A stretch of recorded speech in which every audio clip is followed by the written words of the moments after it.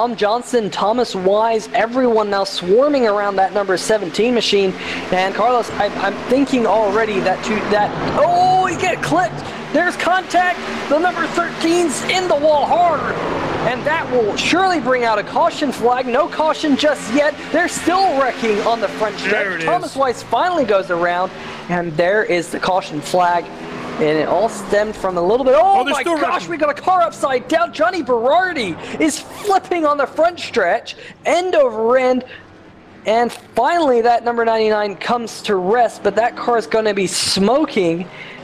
Looks like he's going to be able to get possibly back to pit road under caution. That was a long accident.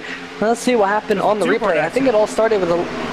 Yeah, I think it all started with a little bit of contact here from the 1 and the 17. There it was. That gave the 17 a nudge. And then the 1 clipped the 13. The 1 was doing everything he could to save it. And then finally ran out of room and got into Matos yet again. And then let's watch what happened here.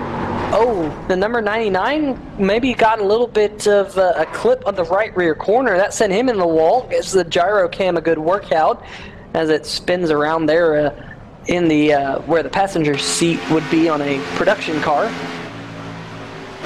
Definitely a tough break here. Let's see what happened. Looks like the number 99. Boom! Just a little clip there from the 17. Yeah, was there.